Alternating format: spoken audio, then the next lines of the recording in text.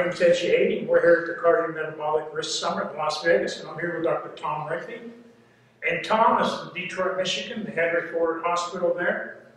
And he does some very interesting things and has some interesting concepts that deal with adherence and motivating our patients. And also has a 5-point plan to help us do that as clinicians. You want to talk about that? Sure. I appreciate the opportunity, Ed. I really do. Yes, the 5 pillars, the essential 5 pillars for healthy lifestyle change, has worked as a tool to help patients make changes in steps by step in ways that are all integrated and interrelated. The 5 pillars are, of course, healthy nutrition and physical activity. How can we get away without those 2?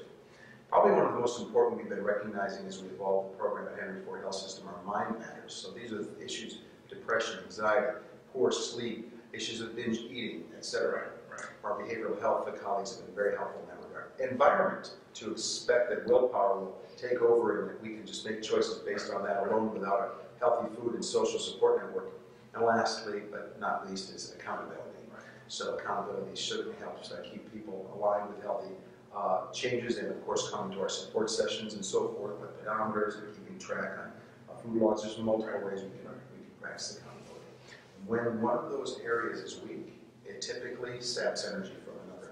If we have a poor home environment for food, it's going to be very difficult to strengthen and address our nutrition pillar.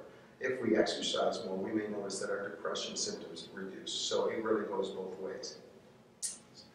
I really like what you said in the 5 areas, but what I'm thinking is a busy clinician, and I still got to treat their blood pressure, treat their cholesterol, etc., got to be adhering to medication. So how do I work that into a busy practice? Do I do it all myself? Do I have somebody help me with it? Well, you could get a mid-level provider to help you with it, but I think how it helps clinicians is in the same way as patients, is to give them a choice, because we are really trying to become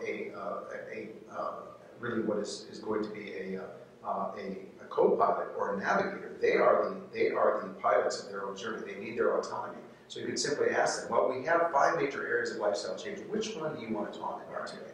Pick one thing, and we'll work on that one step at a time, and it'll likely help others. So what do they usually choose? Is there any one specific? You know what? Mind matters comes back time and time again. Excellent. Doc, I know what to do. I know what to eat.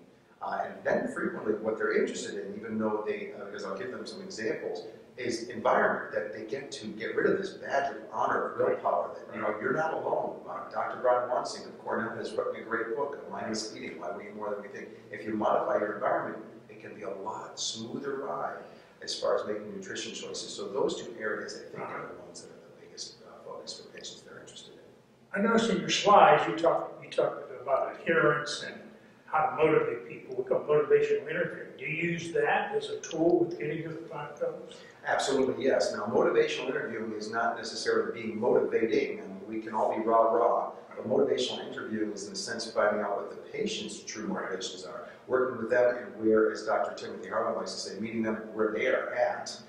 So certainly we use that type of model, and we really help other clinicians and our whole team understand where patients are, their readiness, their stages of readiness for change. As clinicians, we can burn out if we expend a lot of energy in someone we just truly would love to make lifestyle changes, but they're not ready, and they're there for a cough.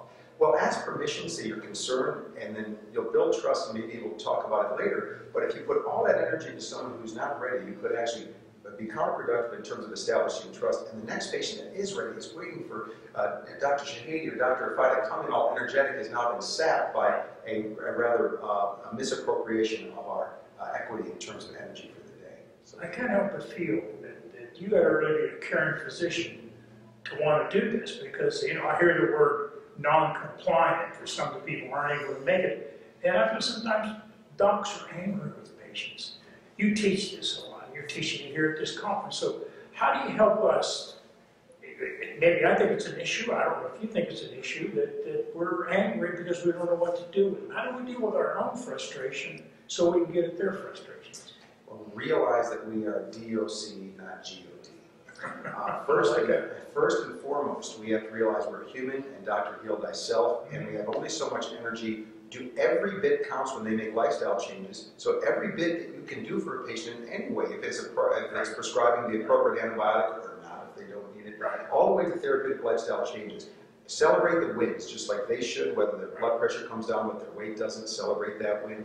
We have to be more economical in what we can do. We really have been taught that we can do probably more than we think, and yet I think we have a true opportunity to fill the gap by using motivational interviewing in a 5 pillars model, so that we can break things into pieces and realize it's still going to help the big picture. Every little bit counts. I feel that sometimes we feel, as we are dealing with clinicians like ourselves, that we sort of feel that the patients, we're afraid to give them control. It seems like the model you're talking about is really giving control to them. Let them set. If they want their A1C, they're okay with 8, I'm going to be okay with 8. Does that make sense? And how do I deal with that? 100%, at least as long as you explain to them the benefits and risks, that they are willing, after you give them, that's what our job is, that information. I'm here to give you information on what can help you. I'm not here to dictate to you. I'm here to provide you guidance. I'm here as your coach. I'm your coach. I will do whatever you're ready to do, and I will do no more because I respect you and your autonomy. My job, though, is to provide you just objective risk, not judgment.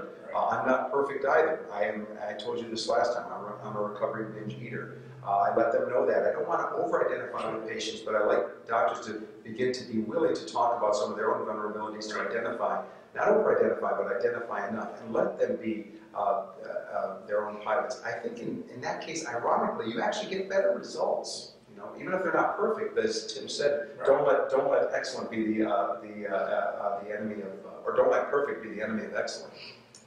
Great information. Thank you for talking to us. Pleasure.